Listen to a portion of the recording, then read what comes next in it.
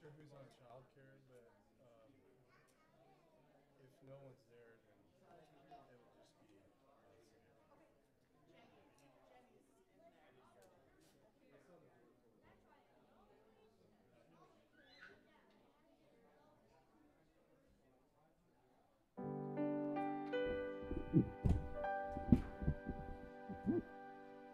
Good morning, Crazy Love. Good morning to everyone in person. Good morning to our online family. How's everyone this morning? Good? We're good? Enjoying the sunshine? I have a couple exciting things to invite you all to in the next couple weeks.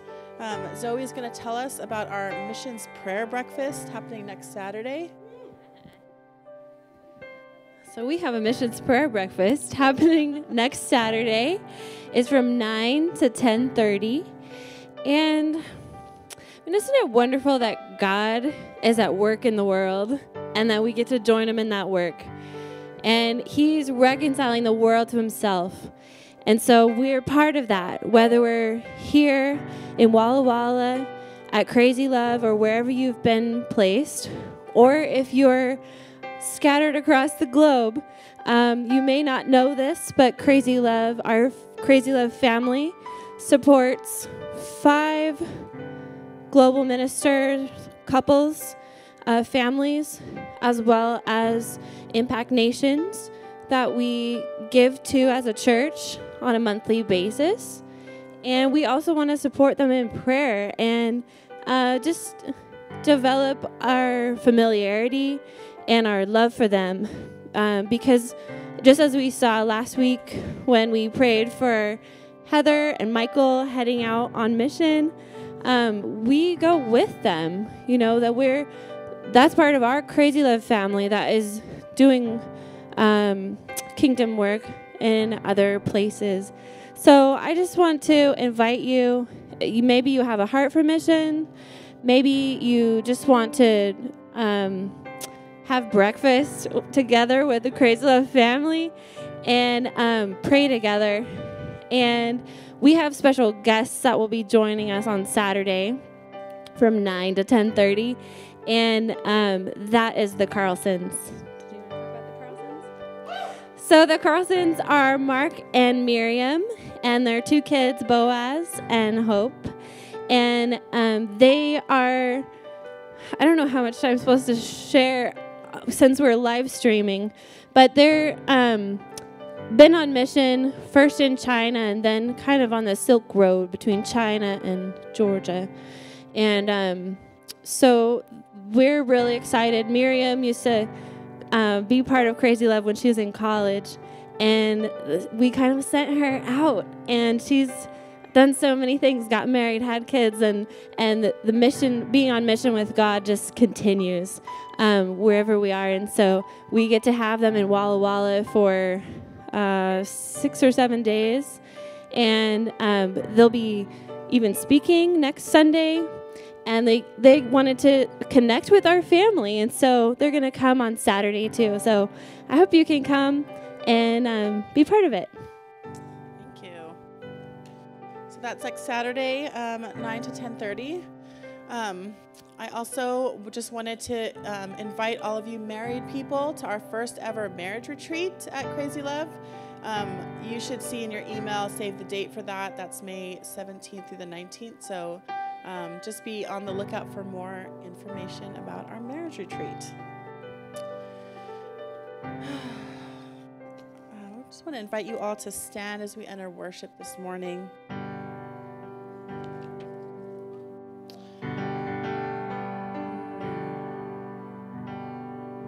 I just want to read Psalm 103 as we enter worship.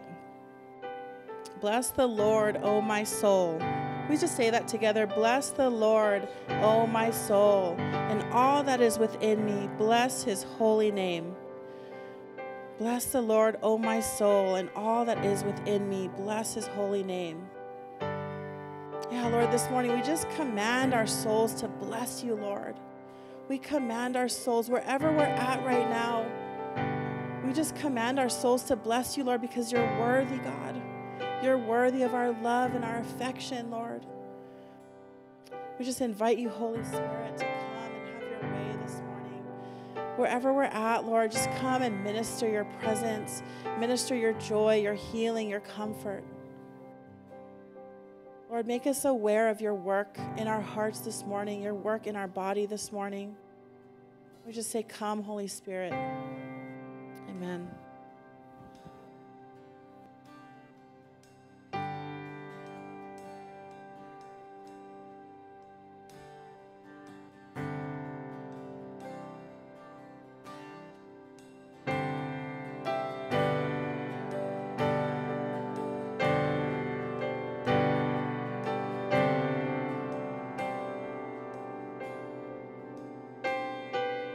Come, Lord Jesus, come. Come, Lord Jesus, come. Come, Lord Jesus, come. Come, Lord Jesus, come. Holy Spirit, Holy Spirit, come. Holy Spirit, come. You're welcome in this place. Holy Spirit, come. All who are thirsty, all who are weak, come to the fountain. Dip your heart in the stream of life. Let the pain and the sorrow be washed away in the waves of His mercy. As deep cries out to deep, we sing, come, Lord Jesus, come. Come, Lord Jesus, come. Come, Lord Jesus, come. Holy Spirit, Holy Spirit, come.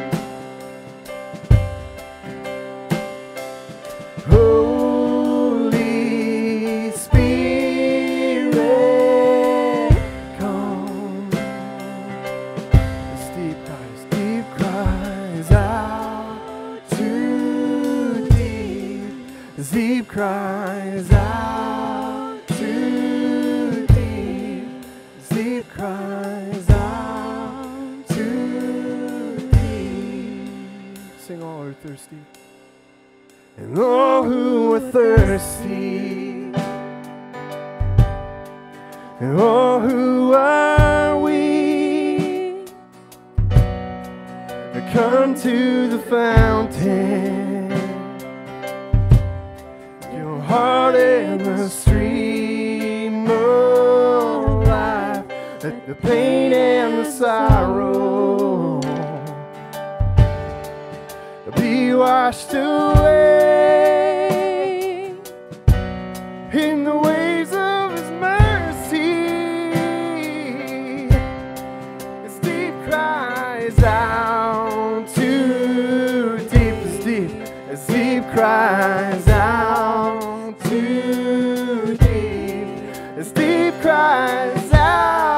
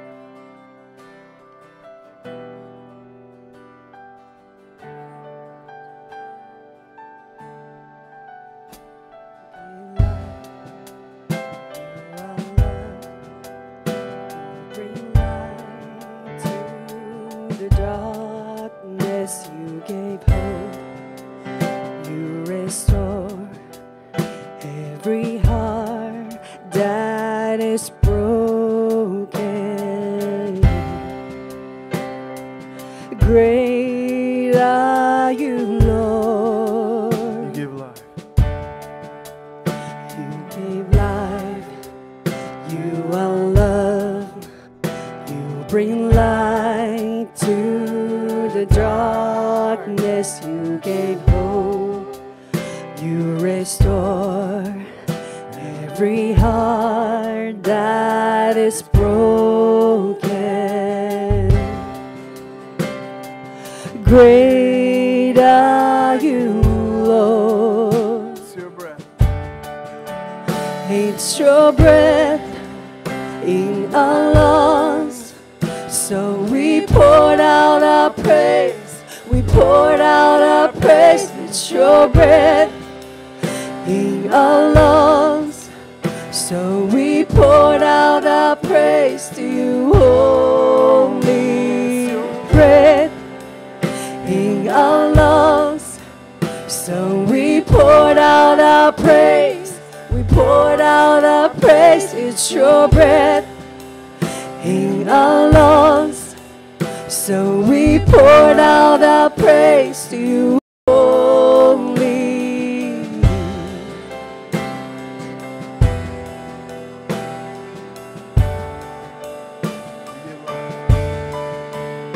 You gave life. You are love. You bring light to the darkness. You gave hope. You restore every heart that is broken.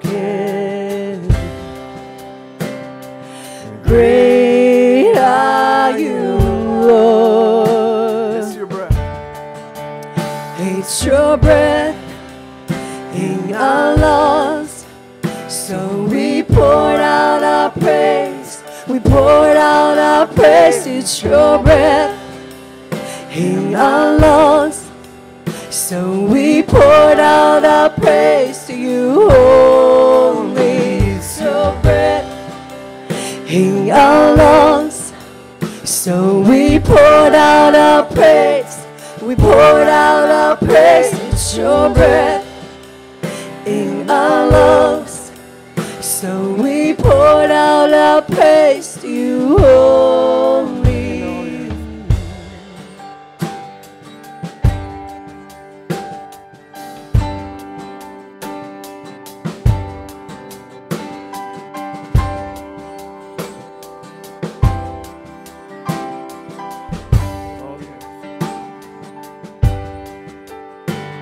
And all the earth will shout your praise. Our hearts will cry, these bones will sing. Great are you, Lord. All the earth will shout your praise.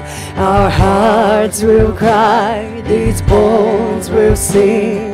Great are you, Lord. All the earth will shout your praise. Our hearts will cry, these bones will sing. Great are you, Lord. It's your breath in our lungs. So we poured out our praise. We poured out our praise. It's your breath in our lungs. So we poured out our praise to you, holy. It's your breath in our lungs. So we poured out our praise. We poured out our praise. It's your breath in our lungs. So we poured out our praise to you, holy. Great are you, Lord. Sing, great are you, Lord. Great are you, Lord.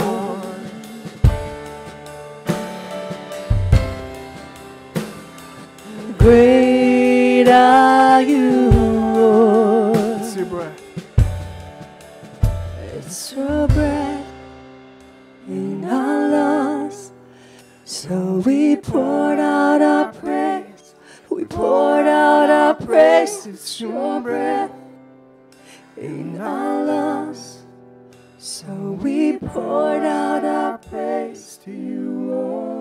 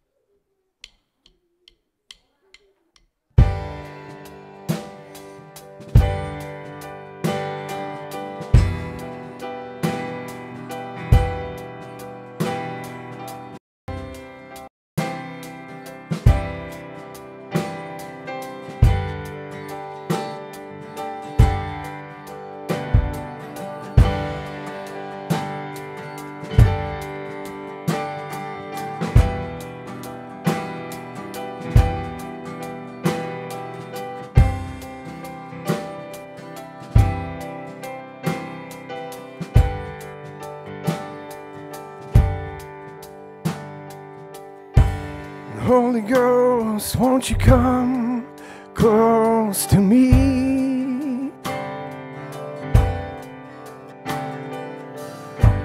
Holy Ghost, won't you come close to me?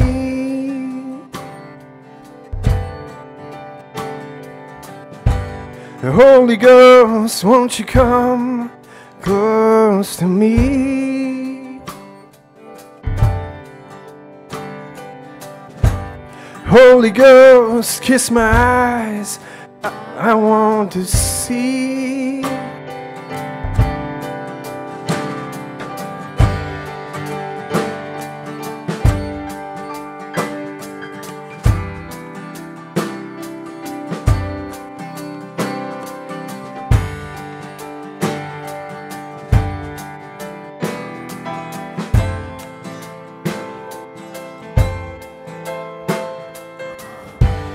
Holy Ghost, won't you come close to me?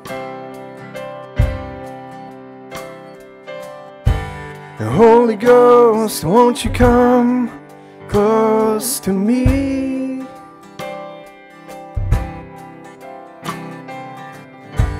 Holy Ghost, won't you come close to me?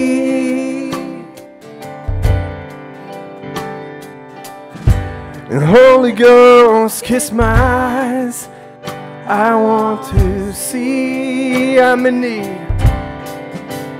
I'm in need of your help. In need of your hand. In need of your love, Father. I'm in need of your help, in need of your hand, in need of your love, Father.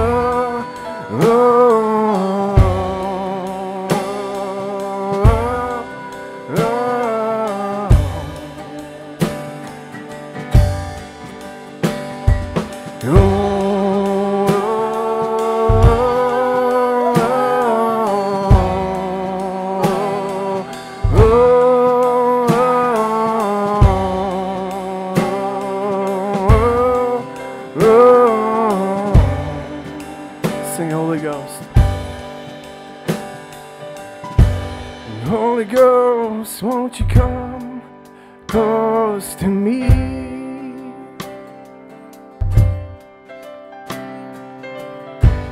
Holy Ghost, won't you come close to me? Holy Ghost, won't you come close to me?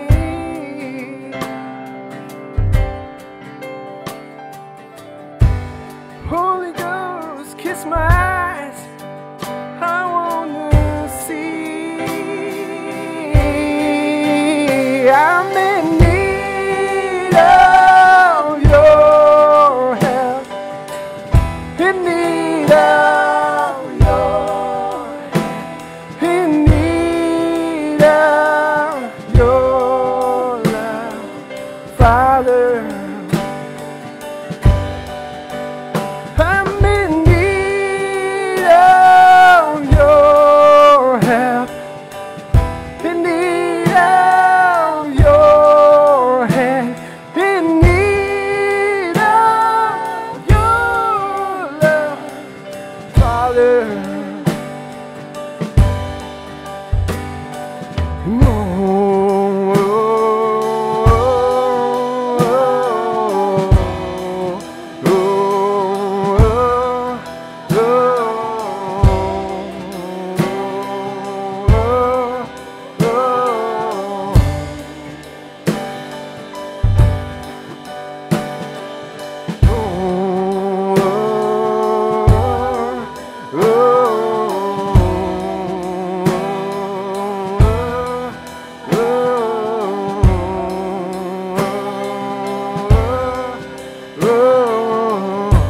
I'm in need.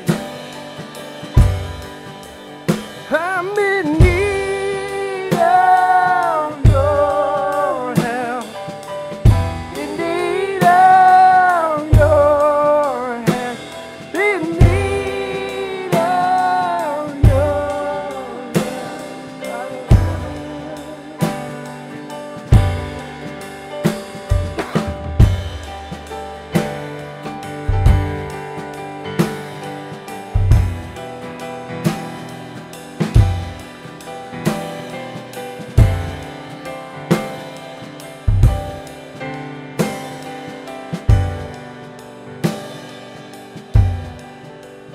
I'm in need of your help, in need of your hand, in need of your love, Father. This next song we really it was really put on our hearts this morning just to sing. Sing like we were in the throne room where every tribe, tongue, and nation bows before the King of Kings and the Lord of Lords. So at one point you're going to hear a few other languages, and Yona's going to sing Mandarin, and Nicole Espanol, and I'm going to sing some Arabic. So and feel free just to jump in with your own language.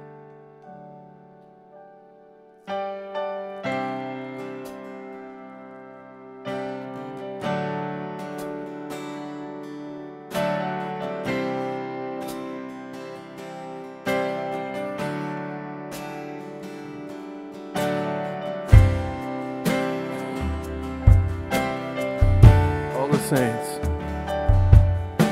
and all the saints and angels,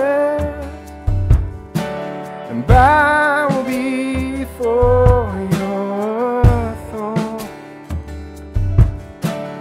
All the elders cast their crowns before the Lamb of God and sing, you're worthy.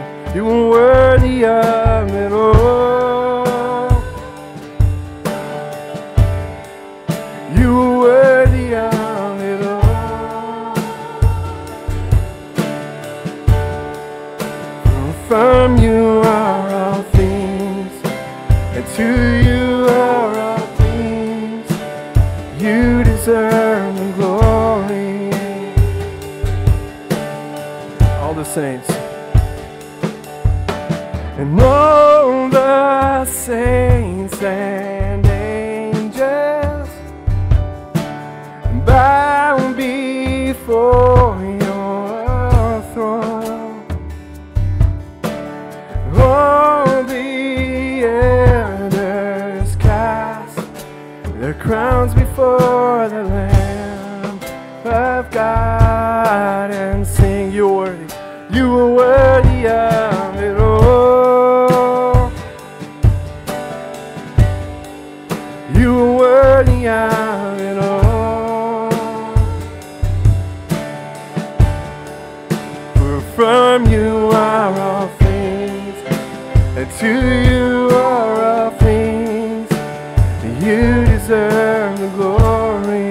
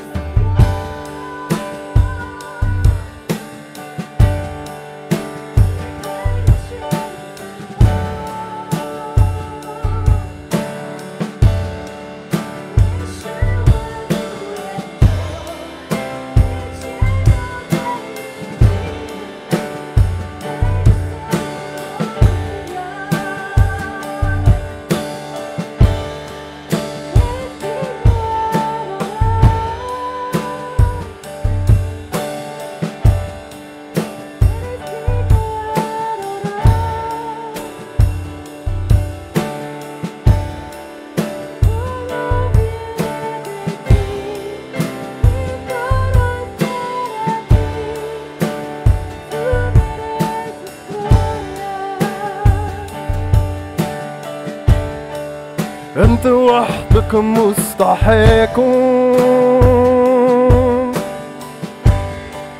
أنت وحدك مستحق، فمنك كل الأشياء وبك كل الأشياء ولمجدك. Sing it.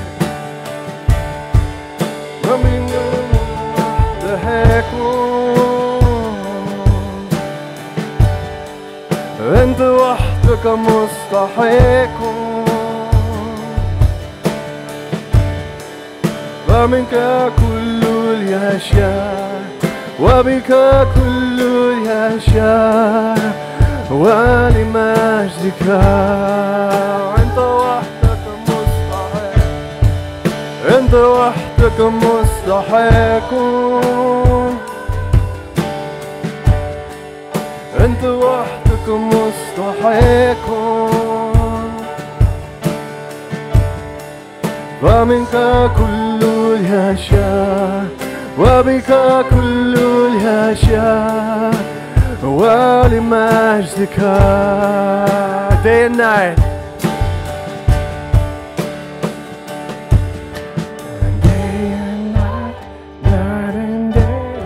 Incense arise, day and night, night and day, let incense arise, day and night, night and day, let incense arise, day and night, night and day, let incense arise, day and night, night and day, let incense arise.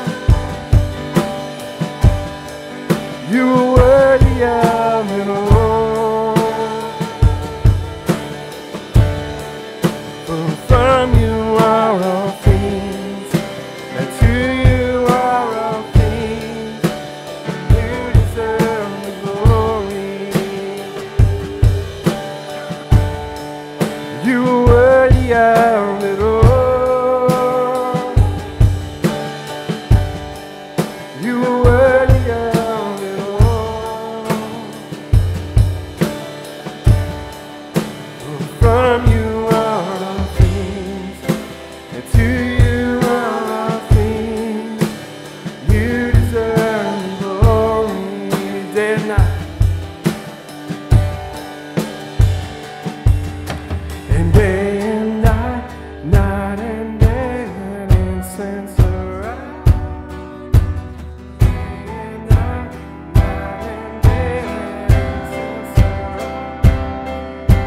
نرفع تسبيحنا ليلا ونهار نرفع تسبيحنا نرفع day and night نرفع تسبيحنا ليلا ونهار نرفع تسبيحنا ليلا ونهار نرفع تسبيحنا ليلا ونهار نرفع تسبيحنا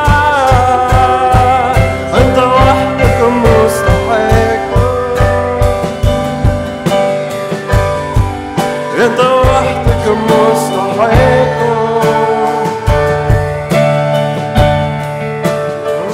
من كل شيء وبك كل يشاء ولمجدك You are worthy of it all You are worthy of it all You are worthy of it all For from you are all things And to you are all things You deserve the glory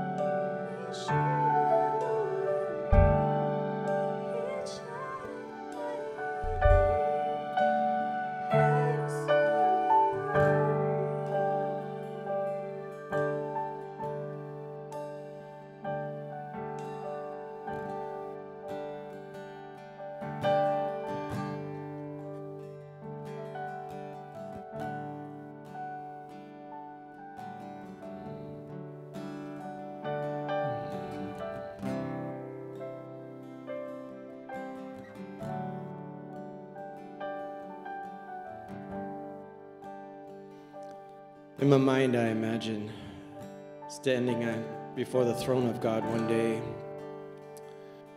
in the distant future with a voice saying, look all around you.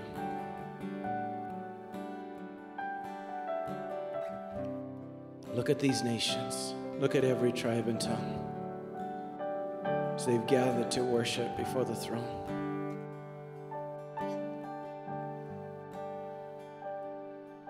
We see a tiny picture of that on the day of Pentecost when the Holy Spirit is poured out.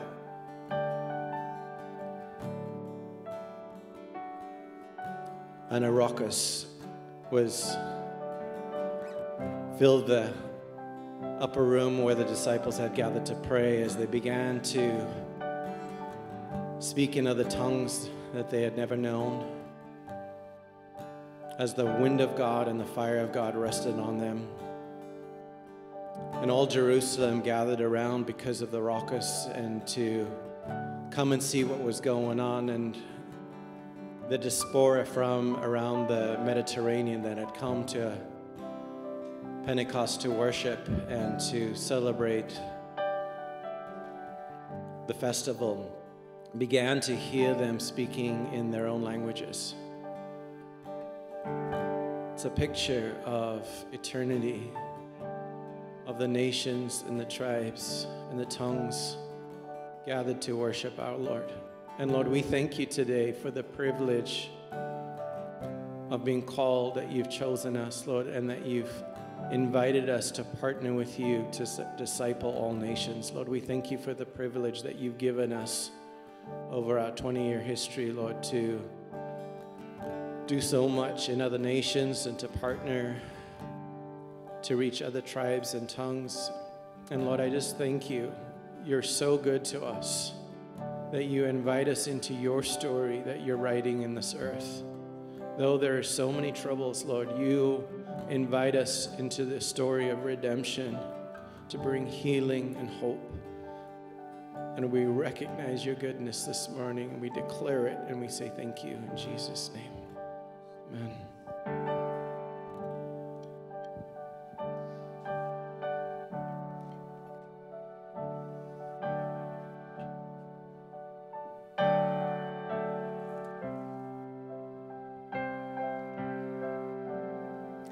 As an extension of our time of worship today, we get to take communion together. If you're visiting with us, you're welcome to join us. These are tricky little things to open though. So the top one is clear, and you take it off first, and you can find the little bread. And then the next one is foil, and that one will get the juice out. So it's our privilege to do this together as part of our rhythm of life as we come together every Sunday. I think of it as just part of worship, just like that last song when we say, Jesus, you're worthy of it all. Like, this is continuing to remember who Jesus is and what he did for us. Jesus Christ, who though he was in the form of God, did not count equality with God a thing to be grasped, but emptied himself by taking the form of a servant, being born in the likeness of men. And being found in human form, he humbled himself by being obedient to the point of death, even death on a cross. Therefore God has highly exalted him, bestowed on him the name that is above every name, so that at the name of Jesus, every knee should bow in heaven and on earth and under the earth, and every tongue confess that Jesus Christ is Lord, to the glory of God the Father. And when we take the bread and the juice, we remember when Jesus, right before he died, he gathered with a group of his close friends, and they were taking the Jewish Passover meal together. And he took the bread and he broke it and he gave it to them. And he said, "This is my body, which is broken for you. Do this in remembrance of me." Let's take the bread.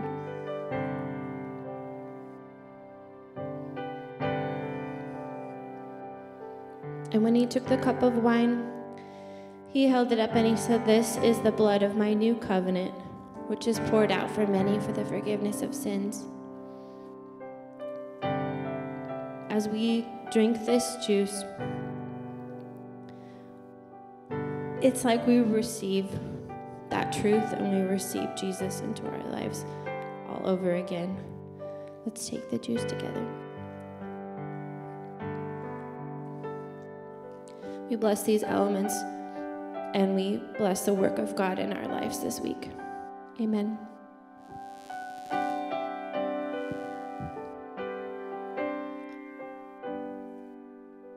We continue our worship with an optional offering and our regular giving. So, Josh.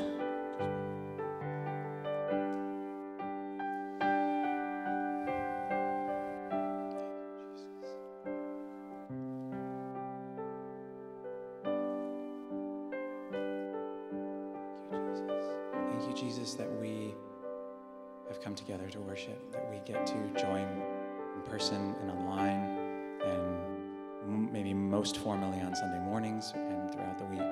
We get to worship you, and that you graciously bring us into new experiences, and also circle back and graciously let us review old lessons and stir our hearts to worship. May you continue stirring our hearts to worship this morning, and may you continue stirring our hearts to worship throughout our weeks. And as we do dishes, or we pass out crackers, or we put our children to bed for the 4th time, or we deliberately go to a prayer night, in all ways, would you show us how to practice the presence of God, to lift you up in worship? Because I'm not standing up here because I'm doing all that, but because I want to do that, and I recognize the need in me, but to grow, but because of your worth, that you are worthy. that you are worthy of our worship. You are worthy of our music, of our dance, of putting them to bed a fifth time. You are worthy, God. Please pass the baskets even as we pray. Jesus, thank you for what you've given us, especially if you've called Crazy Love your home. We invite you to give your tithe or your any other offerings as well. Just as you connect with the Lord, as he connects with you. And there's a QR code that you can scan if you prefer to give online, or you can give through the website. And just in everything we do, Lord, we look to honor you. May it be. Where's that Andrew guy? May I pray for you? Yeah, sure. Thank you, Jesus, for Andrew. Thank you, Jesus, for Crazy Love. Thank you for the work that you've been doing in the last 40 minutes and in the last 20 years. And we just are excited to see what you have for us in this moment. Amen. Bless you. Being left with a little Rorschach test at the bottom. You hear the joke about Rorschach? He said, "Who's this guy called Rorschach, and why did he do all these drawings about my parents fighting?"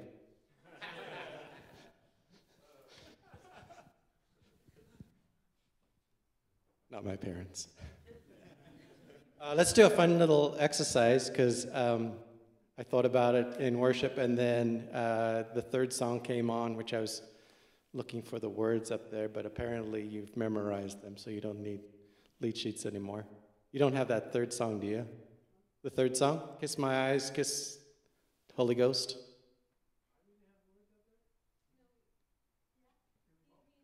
Did you have the lead sheet? Oh, you used an iPad this morning. I was like, wow, you're brilliant. Anyways, those words, real confirmation, what I felt like the Lord wanted to just do a little bit of ministry this morning. And I felt like your worship really tied into this, Sean and Fiona. But I felt like the Lord wanted to touch our eyes this morning to see Jesus.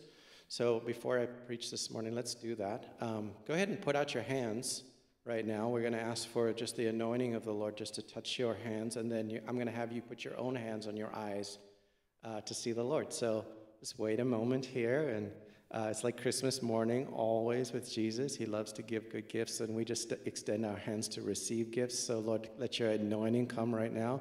Let your presence come. Thank you, Lord. Touch every hand right now. Fill them with your presence, with your grace, in Jesus' name. Thank you, Lord. Okay, now go ahead and put your hands. Before you do that, are you sensing the Lord's presence? Some of you sensing God's presence here? You sense the Lord's in your hands? Okay, so I think that's just a token that he's here. I just wanted to recognize him because I'm feeling him tingling in my hands.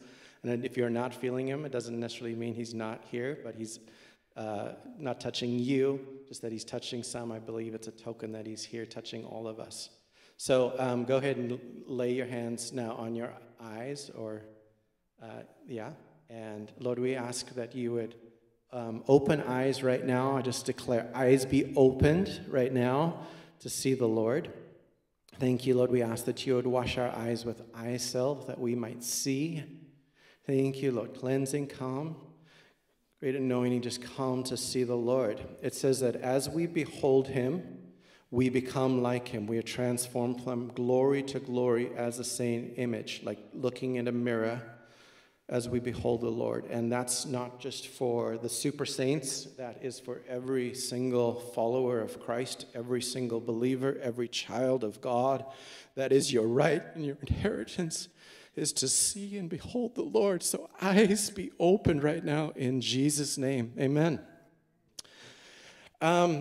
So I just look around from this point on. I think that you will all be different from this mark on. I just declare that as a mark, and I take note of what you see and let me know. But I just think something just has changed at Crazy Love, so that's cool. Okay, this brings us to the finale, the grand finale of Rule of Life. And it is not necessarily the grand finale of Rule of Life in our rhythms and our Rule of Life, but in this preaching series. So this is the last of our preaching series. And I'll remind you at the end, but Heather is going to do a workshop for all of those who are interested, have been intrigued, and would like to find out more, or just come and be a part of that. She's going to do a workshop and to help facilitate y'all putting a Rule of Life together. And so even if you've got a Rule of Life, one of the things that I think Ken Shigematsu and also Ruth Haley Barton encourage us to do it each year, kind of reflect on your past year and adjust your Rule of Life accordingly. And so even if you've got one, you might find that there's some little tips that Heather shares, or just doing it in community with other buddies, and you go, wait, that's on your Rule of Life? I want that too. And you might incorporate another practice because one of your buddies is doing it. So I think that'll be fun. I'll be there. I'll probably adjust my Rule of Life accordingly too. So anyways, today is our last one. Well, for those who have maybe just joined us, welcome to the last one. But the Rule of Life, I mentioned that phrase a few times already, but it's an ancient practice of following in the ways of Jesus that it was established by Saint Benedict around 500 AD. And it's not rules of life, but rule of life. And a good rule of life, it's basically the ways of Jesus, or the practices that Jesus practiced. But a good rule of life will help you experience really peace. And I felt like this morning was, with regards to some of the things that we're sharing, is really a deep sense of joy as our life rhythms come into alignment with our deepest desires and values. So when you have really strong values and deepest desires, and your life is just too busy to do the things that you really care about, you end up being really frustrated and will experience times of disappointment, disillusionment, depression, etc. But when our lives begin to line up with what we truly value, we really experience peace and joy. So the last part of our Rule of Life is called this last tier, or the last part of the trellis. Often a Rule of Life is compared to a trellis, and it's the upper part of the trellis. And the last part is called Reach Out. And it includes the work that we do on a daily basis. It includes our service, includes doing justice, and our witness. And so that's what we're going to be talking about today, a whole bunch of stuff today. Pray for me to get through it. Heather is normally here. She's in Malawi today, probably preaching tonight to maybe 1,000 or so. We'll see. I don't know. We'll find out tomorrow when she calls back. I don't know if today is an outreach day or a training day, so we'll see tomorrow.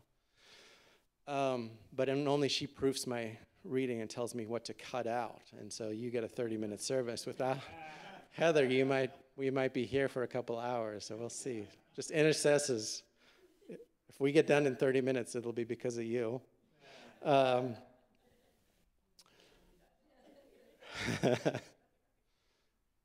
this is the part of our Rule of Life where our cup has been filled and flows over. In Psalm 23:5, it says, "You prepare a table before me in the presence of my enemies. You anoint my head with oil. My cup runs over." This is the part of our Rule of Life where our root practices, like reading Scripture, spending time in solitude, spending time in prayer, things like community, our relationships, our restorative practices, cause the cup to be filled. And then this is where the cup is now overflowing and flowing to those beyond ourselves. Another picture of the cup overflowing, I think, of the reach out part is really communion this morning. When Jesus took the bread and broke it, it was a picture of his own body being blessed and broken and giving life to others. When we come and we receive communion, what we're doing is we are agreeing with that, and we're offering ourselves to be broken, to be blessed, and to be given to humanity so that life may come to them. Isn't that beautiful? So those are the couple pictures for you with regards to reach out. And I want to share, we're going to probably talk quite a bit on reaching out this year with regards to witness, and also we've got a series on the preaching schedule called Redemptive Justice. We're going to be talking about those two things a bit, and I'm going to just scan through those. Those are towards the end of my message. I didn't want to leave them out, but I'm going to mention some few nuggets about them. But the thing in Ken's book, God in My Everything, that really blessed me, and I think will be a blessing to you, that I'm going to spend probably half my time on this morning, is what he calls, thank God it's Monday, and I call redeeming our work, because I found this section super helpful for me. So one of the things is being satisfied with your job, and I think if most of our students are elsewhere, but this could apply if you're a student too, being in school. But being satisfied with your job often varies depending on your income, in this country at least. So depending on your income, your job satisfaction changes. And that also varies depending on your full-time status, whether you're full-time or part-time. So typically people that have a full-time status job have more job satisfaction. But for many, work often is not satisfying, and sometimes it's just a job to put food on the table, a job to make money, and a job to get by. But we see God's intention for work starting right at the beginning in Genesis 2. So you can open up your Bibles. There's a whole bunch floating around the room, or it just appears on the screen behind me. So in Genesis 2:2, it says that God, on the seventh day, maybe,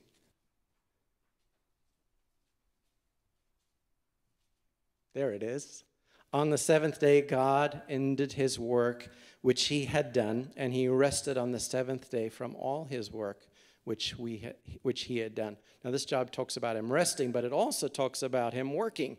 God is the original worker. Isn't that cool? And in God being the original worker, he created humans to be workers too. He intended for man to work even before the fall. So the fall being Adam messing up. Genesis 2:7 says, Then the Lord God took the man and put him in the Garden of Eden to tend and to keep it. Now these words, tend and to keep, also mean to serve, to labor, to work, and to watch over and protect. And also, as a side note, to treasure it. When man was living in relationship with God, work was a blessing. It was an opportunity to partner with God. And then hear the ominous music. But then Adam, or man, was disobedient and caused a curse to come on the land. Let's look at Genesis 3. Then to Adam he said, Because you have heeded the voice of your wife and have eaten from the tree of which I commanded you, saying, You shall not eat it. Cursed is the ground for your sake. In toil you shall eat of it all the days of your life. But thorns and thistles it shall bring forth to you, and you shall eat the herb of the field. In the sweat of your face you shall eat bread till you return to the ground. For out of it you were taken. For dust you are, and to dust you shall return. There have been numerous days where I felt that this verse was my reality, especially on a Monday. Perhaps you can relate, but I don't believe that this is God's intention. So this is where we're going right now. Although Adam's failure to obey resulted in a curse, Jesus has redeemed us from the curse. Galatians 3:13 through 14 says, Christ has redeemed us from the curse of the law, having become a curse for us. For it is written, Cursed is everyone who hangs on a tree, that the blessing of Abraham might come upon the Gentiles in Christ Jesus, that we might receive the promise of the Spirit through faith. In Galatians here, Paul is talking about being redeemed and receiving the Holy Spirit through faith, that we've been redeemed from the curse. Now, this is the curse of the law of breaking the 10 Commandments. Now, Adam broke God's commandment of not eating from the fruit that he shouldn't have eaten, and there came a curse on the land. Well, in the same way, I believe that by faith, similarly, by faith, we can see our work that we do become spiritual and redeemed from the curse that has resulted from disobedience. The last verse of Psalm 90 says this, Let the beauty of the Lord our God be upon us, and establish the work of our hands for us. Yes, establish the work of our hands. I believe God intends to partner with us to bless the work of our hands. And we enter into this. What is the distinction before and after? It's faith, through faith. We enter into this through faith. We often have the tendency in our lives to separate the sacred versus the secular. So we often consider like maybe our Sunday morning or church time together or our life in prayer as sacred, and then the things that we do for our work as secular. But this is not how work is presented in Scripture. There's 3 verses. I just have to read them all because I feel like we probably need this point proved to us, right? Especially tomorrow morning. 1 Corinthians 10:31. Whatever you do, do all to the glory of God. Colossians 3:17. Whatever you do in word or deed, do all in the name of the Lord Jesus, giving thanks to God the Father through him. And Colossians 3:23 and 24. Whatever you do, do it heartily as to the Lord and not to men, knowing that from the Lord you will receive the reward of your inheritance, for you serve the Lord Jesus Christ. Isn't that incredible? You may think that you're serving your boss tomorrow. You may think that you're working for the dollar, but you're actually serving the Lord. And you may receive a paycheck, but you're receiving a far greater paycheck and inheritance from your Heavenly Father because that is who you're working for. Let's look a little bit at Jesus. Jesus spent most of his earthly life working. For 3 years, his ministry, the last about 3.5 years of his life, was ministry of healing, deliverance, preaching, teaching, discipleship. But before that, he had a ministry that was different. It was a ministry of building and chopping and stacking and digging. And in that ministry of work that lasted about 15 to 18 years, he learned obedience to his Father's will. We also see such effective preaching and teaching in the stories that Jesus told that were rooted in his life of earthly experience. His teachings and his parables were so relatable because they were based on real-world experience and not just simply on theories or ideas. Dallas Willard proposes that the primary place for spiritual formation is not our time in Scripture or at church, but rather our workplaces, our schools, and our homes. To not find our jobs as a primary place of discipleship, he says, is to exclude a significant part of our waking hours. He further suggests that the gospel turns our jobs into a spiritual formation center. So the Benedictine monks definitely viewed their work in this way.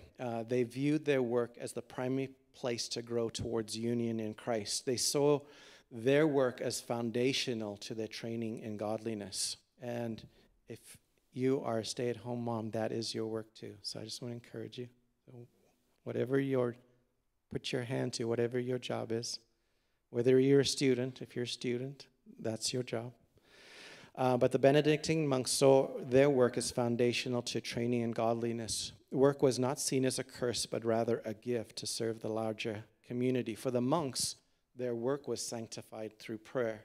For those laboring with their hands, they had more, like manual labor, they had more time with their minds and their hearts to be available for prayer. They could pray while they worked. For Benedict, work in itself, regardless of prayer, had value as a devotional act of worship. Isn't that amazing? On the other hand, prayer was also considered work and called the work of God. For these monks, there was not a clear distinction between religious engagements and their labors. Most of us are familiar with praying before we eat, saying grace. It doesn't have to be a big show. Like if you're in a restaurant, you don't have to all hold hands and bow your heads, make sure the whole restaurant knows that you're Christians. You do that through tipping, actually, at the end. That's how they know that you're Christians, by your generosity. So it's not that you pray, but you pray in secret. But most of us are familiar with praying before we eat. And Ken Shigematsu says that we can introduce that practice into our workplaces And again, this doesn't have to be known by anybody, it can be done in secret, but you have that meeting that you're coming up that maybe you're not looking forward to, or that, Google Meet with a whole bunch of people, or maybe you have an assignment that's just being assigned to you, or whatever it is. Say a quick prayer, invite God's presence into the moment, invite his counsel, his discernment. Ken said when that he was doing this, it would lead to greater job satisfaction, making it more meaningful when he began to become aware of God's presence with him at work. And Brother Lawrence, if you've not read that book, I encourage you to read that at some point in your life, Practicing the Presence of God. But Brother Lawrence practiced that. He tells the stories of being assigned the manual labor and the mundane stuff, and then learning to invite God's presence, like washing the dishes. I think, Zoe, you said that this morning, which I love that when things tie together. Brother Lawrence would be washing the dishes and invite God's presence into that moment and just begin to experience God in these moments that would take up, for many of us, 8 hours, but some of us 16 hours in a day, where the day is long. And why do we sacrifice that time to not be with God when we can invite him to be with us in our practices of labor? The practice of praying at work also had the added value is that we get to have God's perspective on our work. We may find God might lead us to introduce or just demonstrate integrity in our work. If I don't know about your industries that you're a part of, mine has a fair amount of integrity. Engineering, it's kind of one of the code of ethics that we build stuff. My other vocation of dirt engineering and civil engineering, but we try to build stuff where people don't die when they ride over our bridges and go into our buildings and things. So that's one of the things we do. So ethics tends to be high, but I've run into situations where they're like, we don't need to do a foundation. We can just build that reservoir on the side of the hillside. And I'm like, how did that work last time we did that? So there are times that we will be called to demonstrate integrity and the character of God in our workplaces. There's some of you, even as I look around the room, that you're in industries which are known for the lack of integrity. And so you get to demonstrate God. And I know that at least one story, which takes me down a rabbit trail, which I won't go to, but I know of at least one person that's done that over and over again and has been rewarded greatly for the integrity. So the other thing is that when we invite God into that place of work, we're better able to discern when it's time to stay at a job or when to move on. Sometimes we move on because we have a difficult situation and or something's awkward and we just want to get out of something that's really troubling to us. But sometimes that's a gift that God gives us to aid us in our discipleship. And sometimes when we move on before God's time, we miss a valuable opportunity of discipleship. And Jesus knows best where to plant us to cause us to become like him. And he also knows when it's time to move on. So when you've learned your lesson, sometimes when you've gained sometimes all that you can be discipled at a certain location, it is time, and the Lord will tell you. So how's that sound with regards to work? I might have just glanced over what Ken shared, but for me, that was just really encouraging. Some of it I knew, some of it it's just such a good reminder, but also if you haven't practiced that, I want to do that more. I want to see Jesus honestly, for me, in engineering, when I'm at engineering and I'm doing like math and all sorts of things, sometimes there can be hours where I don't even think about God. It's just hours of just calculations and report writing, and what a waste of time, right? Like, I remember actually in college I ended up, this is a longer story, but I ended up dropping out of college at the end of my sophomore year and then having these encounters with the Holy Spirit during a 6-month break, going back to college and then inviting the Holy Spirit to join me in my studies, and then going from having a 2.4 at my last quarter at Oregon State University to being on the honor roll for the rest of my time there, so being at the top of the class with a few buddies. So just inviting God into our space. Okay, let's move on. Those who are born again of the Spirit of God have the Spirit of God living inside of them. And there is a river that wells up on the inside of us and flows outward. John 7:38, we read this at Life Group this week. He who believes in me, as the scripture has said, out of his heart will flow rivers of living water. The river doesn't just well up and come up to make us feel good. That river goes somewhere. The river flows towards those who are broken and hurting, sick, the lost, and those in need of a Savior. When I was young, I heard the analogy of the story of the Jordan River and the Dead Sea. Well, this Jordan River flows down to the Dead Sea, and then the Jordan River is full of life and irrigates most of the Jordan Valley, Israel, and Jordan on the other side. And when it gets to the Dead Sea, there's no outlet. The Dead Sea is, I believe, the lowest place on the natural place on the planet, and that place becomes a stagnant pool of salt, and there's nothing living in the Dead Sea that really is of any significance. Probably some biologists will come and be like, no, there's these little microorganisms. I'd rather you get my picture here. But when the river goes into a stagnant place, it becomes stale and stinky and without life. And this is a picture that I heard when I was young, and it's always stuck with me.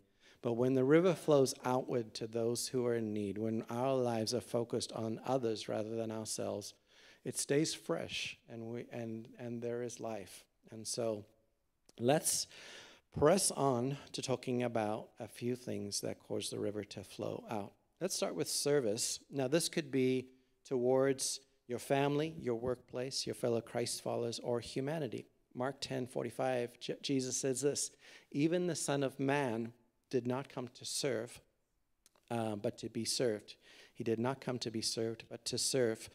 Most people want to be served, and contrary to that, most people like being served. What would happen in our world today? Think about crises in the world today. Think about political divisions in our own country, injustices in society, the growing divide between the rich and the poor. What would happen if people change their focus to serve rather than be served?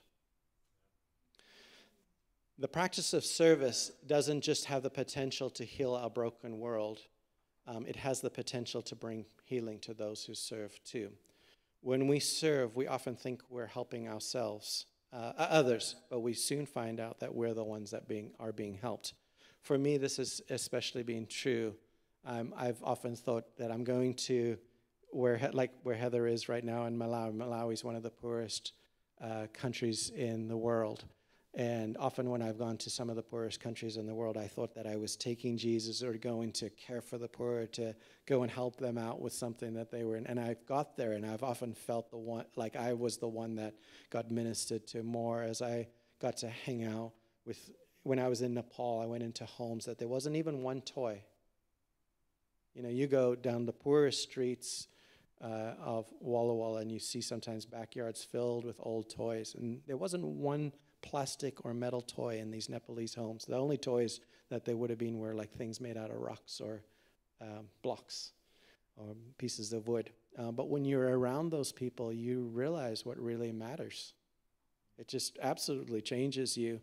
What happens when you serve others, and you don't have to go to another nation to do that, but when you serve others, it sets us free from our own self-focus, our self-obsession, our egos, and our entitlements. Every teenager should go and hang out with the poorest of the poor. So Jesus modeled service when he washed his disciples' feet in John 13 at the Last Supper.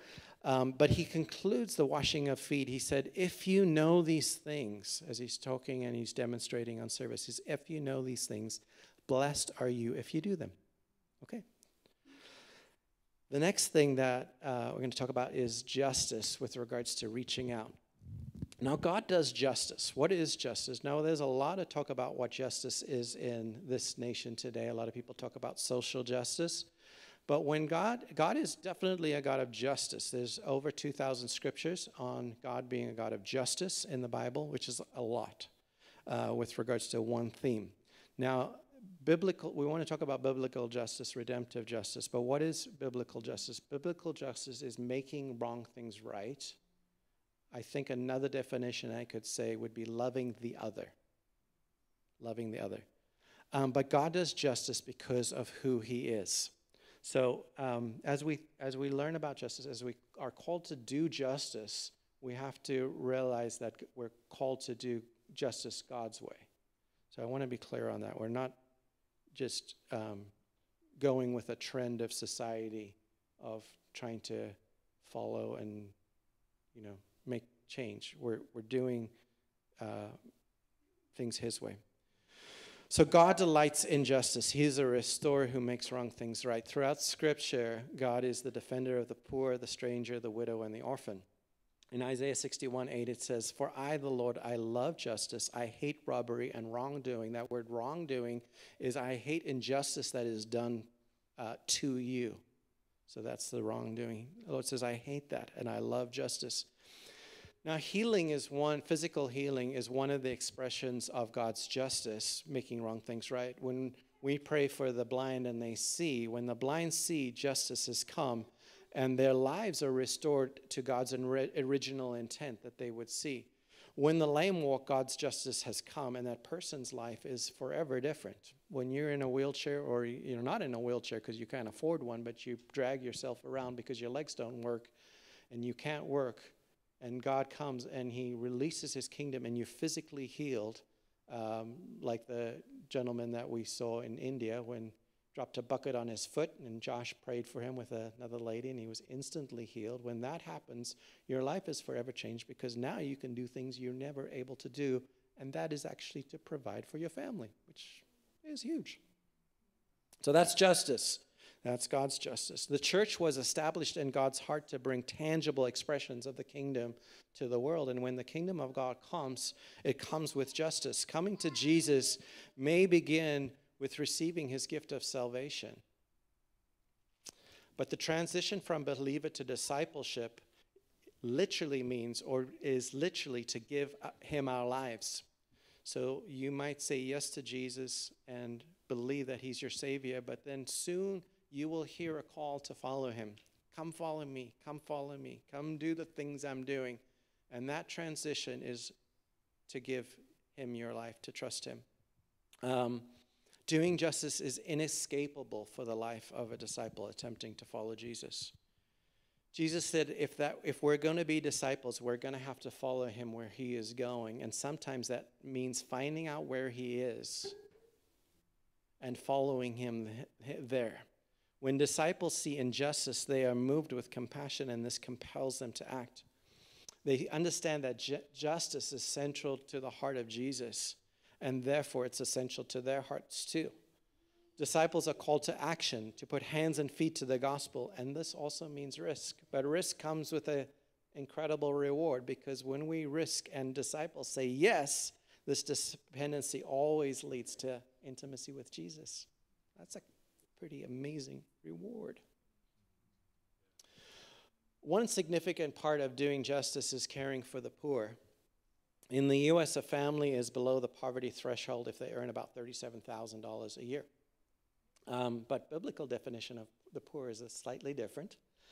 And I think it's important when you hear God's call to care for the poor, it's not that you don't care for your fellow human or your neighbor or love yourself, but there is a definition that is in Scripture of what the poor is. And the poor, or tochos, they are the world's marginalized and vulnerable without any options. And the key is without any other options. The Greek word means to be reduced to beggary. They're helpless. They are powerless to accomplish an end.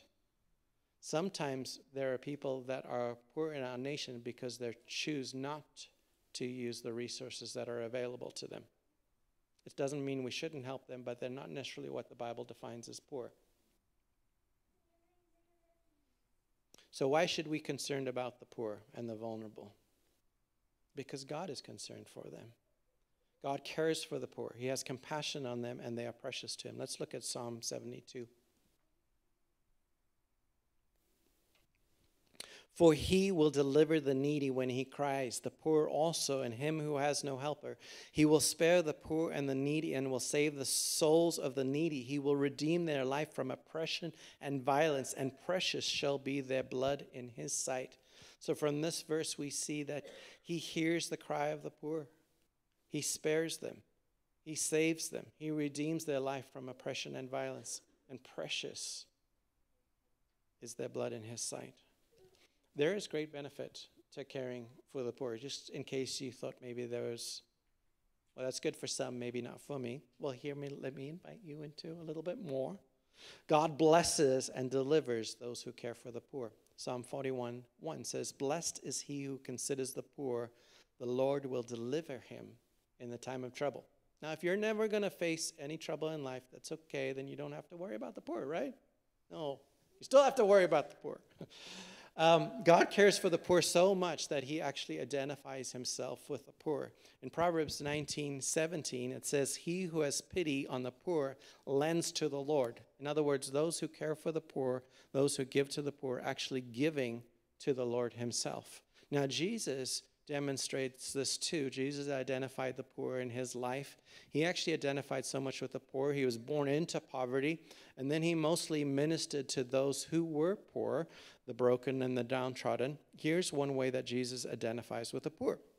In Matthew 25, he says this, "Inasmuch as you did it to the least of these, my brethren, you did it for me." Essentially what Jesus is saying in Matthew 25, if you're not familiar with the scripture, I encourage you to go back, but he says, when you were naked and when I was naked, you clothed me. When I was hungry and you fed me. But essentially Jesus is saying in Matthew 25, if you love me, you'll take care of the poor. And we see Jesus caring for the least throughout his ministry. There's my quick splash through justice, trying to get done in time. But we'll revisit this. Justice, for those, we haven't actually had a preaching series on justice for a while, but it is dear to the heart of Crazy Love, and we will see that in different expressions throughout. And there are things that we've done in the past that we're constantly praying, Father, what are you doing? So like right now, our clothing closet is on hold, but we're constantly saying, Lord, what are you doing? So I want you to join me in that prayer. With regards to service and justice, maybe praying, Lord, how can Crazy Love be a blessing in this city? How could we serve? And if there's something that you see, let's talk about it. We could try it out once and see if it's something that is something that really is something that God is partnering with us. One of the things that Ken suggests with regards to service or justice is to find that one thing that God has really put on your heart. And sometimes when you do 100 different things, sometimes your effectiveness can be diluted. And he suggests picking one thing. Is it orphan care? Is it racial reconciliation? Is it the poor? What is your one thing that God has put on you to bring justice in this world? One of the ways that you can answer that question is to ask yourself the question, what irritates you and makes you angry? So let's talk about witness. In the beginning of Jesus' ministry, he invited his disciples to follow him. And in his invitation to follow him, he said this, "Follow me, and I will make you fishers of men." Now, I don't believe that was just to the 12. I believe that invitation, or just like a prophetic word that is given to one person, sometimes it floats in the room, and you're like, man, that's for me too. I think this invitation here to be a fisher of men, in men in general, humanity, could be women, could be children, is for anybody who's saying, yes, that's for me. So in 2009, we, Crazy Love, received a prophetic word that I still hold on to today. It said this, God will marry love and evangelism in Walla Walla, and miracles will happen. So I've often reflected on that. God will marry love and evangelism in Walla Walla, and miracles will happen.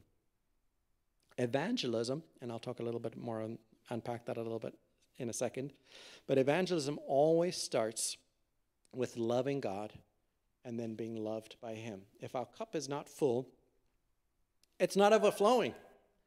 And if it's not overflowing, we don't have anything to give. So we spend a lot of time getting filled up here and enjoying being loved by God. Not just loving God. Loving God is so important. It's the first commandment. It's really important that the first commandment be first place. But we do spend a lot of time being loved by God, because if we're not loved by God, we've got not much to give away, right? And so we want to get filled up. And we do, even this year, we have these cycles built in. So this series on rule of life is talking about practices, and it's kind of been maybe a little bit heady. Well, our next series is belovedness. We're just going to get ooey gooey in the love of God in our next preaching series and just really get filled up with his love. And then I think we'll be talking more about evangelism and outreach in the weeks to come after that. But yeah, evangelism always starts with loving God and being loved by him. And Jesus said this in John 15:5. He who abides in me and I in him bears much fruit. He who abides in me and I in him bears much fruit. And just as babies come from intimate marriages, intimate relationships, spiritual babies come from intimate relationships, namely our relationship with Jesus. Okay, so the first step in being a witness is to really consider two texts and to really, I want to give these to you rather than teach on them today. I want to give them to you and just invite you to struggle with them, wrestle through them, pray through them, think on them, go and do word searches. They're two simple texts that you've heard probably a few times, but I think being a witness comes from us really struggling through this. So the first one is Jesus in Mark 16:15 says, "Go into all the world and preach the gospel to every creature." You might have heard that, but have you really taken a time to understand? Just ask the question, what is the gospel? Go and do a word search of every time the word gospel or preach is in the scriptures. Blue Letter Bible is a really great resource. You can just go type in the word preach into Blue Letter Bible, and it'll all just highlight all the word preach and throughout the whole Bible, or gospel, it'll highlight it. So go and wrestle through that one. The second one is the Great Commission, Matthew 28:18-20. Jesus said, "All authority has been given to me in heaven and earth. Go therefore and make disciples of all nations, baptizing them in the name of the Father and the Son and of the Holy Spirit, teaching them to observe all things that I have commanded you. And lo, I am with you always, even to the end of the age." Wrestle through that one, struggle through that one, going, is this a reality in my life? Am I seeing this? Am I discipling nations? Am I discipling other peoples? Am I seeing change? Am I equipping other people to encounter with God? If not, then I want to encourage you to wrestle with this and then go on a prayer walk. Just go pick a neighborhood. Lord, where are you in Walla Walla today? Where can I join you? Go on a prayer walk with him and then ask him. Say, Lord, these people that I'm walking by right now, these homes, these houses, these apartments, these stores, wherever God leads you, the school, how can I reach these people with you? How can I partner with you to rescue them and to disciple them, to teach them how about your love and how to love you in return? Sound good? I think that's where being a witness starts. Jesus promised, you will receive power when the Holy Spirit comes upon you, and you will be my witnesses. The purpose of the anointing, the purpose of the river inside of you is to introduce Jesus to the world and make him famous. So another word for preaching the gospel, being a witness, or making him famous is evangelism. So evangelism is simply being a witness for Jesus to those who don't know him. And evangelism is the natural outcome of intimacy with Jesus. It is accomplished by this. This is really profound, Peter. You might want to write this down.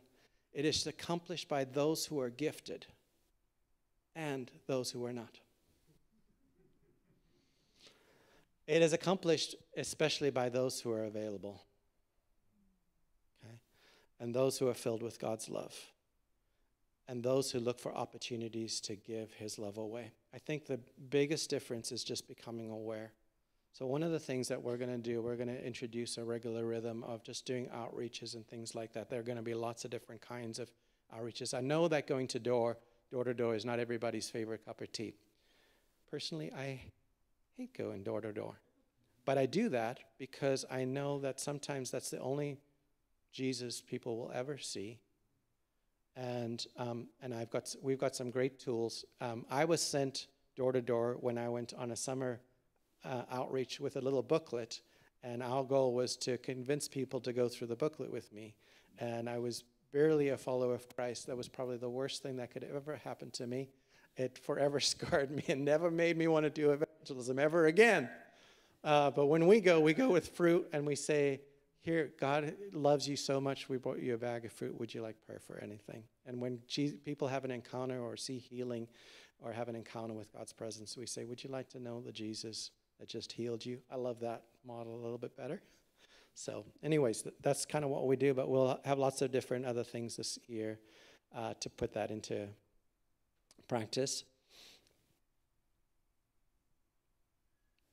Looking for opportunities. I think one of the things that when we do it kind of as a community and we do it together, then the most important thing is not that we're doing events for evangelism, like our Lunar New Year outreach, our Christmas party, all our parties that we do. The main reason we do those is to celebrate people, but also to do outreach. But our main thing is not that we do events or have programs of evangelism. The most important thing with regards to evangelism is that we're reaching out to those who are in our everyday lives that we see on a daily basis. And sometimes when we do it in community together, then we become more aware of the person that's sitting in the office right next to you, that you go, oh, I see they're having a bad day. Maybe I can offer to pray for them. And you may not have thought about that, but maybe you're thinking about that now, so good. So that's who does evangelism, those who are gifted and those who are not, those who are available, those who are looking for it. The thing about evangelism is that we can't save anybody, and nor are you responsible to save anybody. Jesus is the one that saves people. He's the Savior, right? All you're called to do is go and preach the gospel and to make disciples. You're not even called to make believers, right? You're called to make disciples. So we're completely dependent on the Holy Spirit. If we convince someone to follow Jesus, then someone else can convince them not to follow Jesus, or some other thing in our culture can convince them to not follow Jesus. What people really need is they need an encounter with their living God. Now, I can share the gospel with people, and I can give them a 4-step message on why they need a Savior and why Jesus died on the cross and that He's alive and His blood covers their sin. But about 30 minutes later, 90% of what I just shared with them, they won't remember. But if they have an encounter with the tangible love of God and feel God's presence, they'll never forget that their whole life. People really, especially our teenagers right now desperately need to have a raw encounter with the living God that they'll never forget, that they'll say, yes, I want to know that God and follow Him. So, we are completely dependent on the Holy Spirit. Evangelism is partnership. John 6, Jesus said this, no one can come to me unless the Father who sent me draws him, and I will raise him up on the last days. So we can't even come to God unless the Father draws us. So who is God drawing in our community to Him? Who is God drawing? Who is the Father labeled? Who is Jesus already with right now, drawing them unto Himself? And we just come to go. Now, I know we've talked to a lot of people that aren't quite ready. They're not, and we get discouraged, and we're like, oh, that's the last time I'm going to do evangelism. I tried that. That was awful. I got rejected. But let's open our eyes. Let's really practice discernment and come alongside those who are desperate and needy, and that the Father is marked and drawing them. When you say, may I pray for you? They say, yes, please. I've been waiting. For someone to come along and just show me the way. I was that teenager. I didn't have anyone that really came alongside me to disciple me. I was so desperate for discipleship. That's one of the reasons I became a youth pastor, was because I could give something away that I never had. Others are in the same place. They're just waiting for you. We are the ones who share the good news of Jesus. He is the one who converts and saves. Jesus is the Savior, and people need to have a genuine encounter with Him. And the last key I want to leave you with is obey the Great Commission, one soul at a time. This is what Ken Shigematsu says. This is what Heidi Baker practices. She says, what do you do when you have thousands of orphans? What do you do when you have thousands of people in poverty? She says this, you stop for the one. Who's the person right in front of you? How can you care for that person? How can you care for the person that's in the cubicle next to you? How can you care for your neighbor across the street? How can you care for that person that just looks like they're carrying the world on their shoulders in the grocery store? Okay, why don't we stand? Thank you. It would have been less time if Heather had been with me. Some of those things were so good, I just had to get them all out in this last hurrah on Rule of Life. But we will return to Rule of Life occasionally. We're going to see how we can do this in community. We'll probably gather like intercessors together and say, how can we do intercession at Crazy Love? We'll probably gather the outreach missionaries and evangelists and say, how can we get all the Crazy Love? We're going to talk about that, how to establish healthy rhythm. So workshop will be coming. If you're interested, let Heather know, and she'll probably put that on the calendar. So look forward to that. Nicole, you're in the room? There's a lot I talked about today. But there may be one thing that you would love. If I could have the prayer ministry team come on up. Maybe there's one thing in what I shared today that you would just love someone to partner with you, just to say, you're saying yes to the Lord. You're like, Lord, I want to try something different. Maybe it's with regards to your work. Maybe it's regards to reaching out or outreach, being a witness or justice or just serving. Maybe there's one thing that you're saying, Lord, I want to step into that. I want to take a risk with you. I want to see what will happen when I say yes to you. If you're in that boat today and you would just love someone to just come alongside with you and pray with you, won't you come on up? It just could be anything that I shared this morning. But I'll make it even broader. If there's anything right now that is troubling you, if you're carrying the world on your shoulders, if there's healing that you need, I always love to offer. I don't like to talk about healing. I talked about healing today and then not offer it. So as I talked about healing today, Jesus is the healer. He is here. He is ready to heal. If you need healing, come on up front.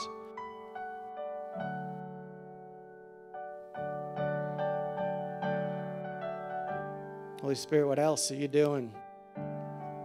You're opening eyes to see Jesus. Yeah, you're kissing our eyes. Thank you, Lord. Thank you, Lord.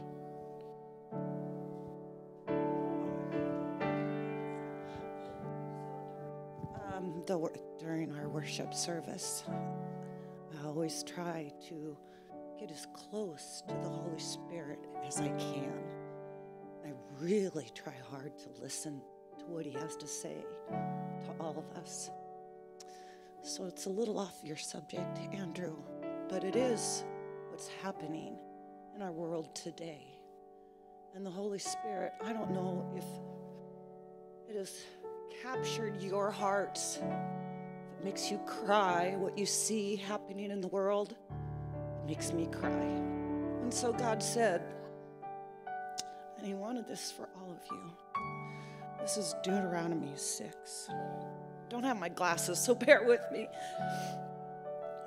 These are the commands, decrees, and laws of the Lord your God directed me to teach you to observe the land that you are crossing the Jordan to possess, so that you, your children, and their children after them may fear the Lord your God as long as you live.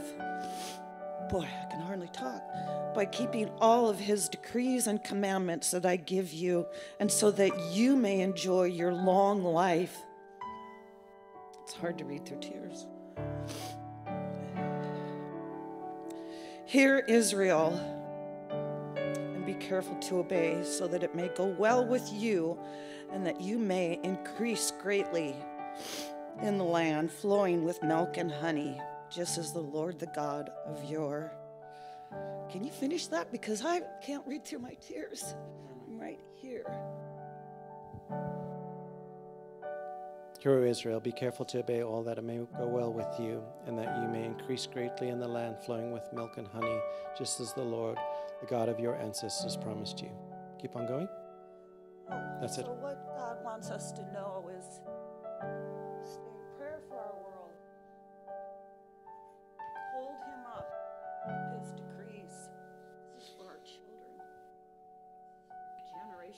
come. And he's given us all that promise again today. Encouraging in relationship to that, and if you're reading the news, there are things happening, lots of things, but we get to invited to be a partner with Jesus in shaping history.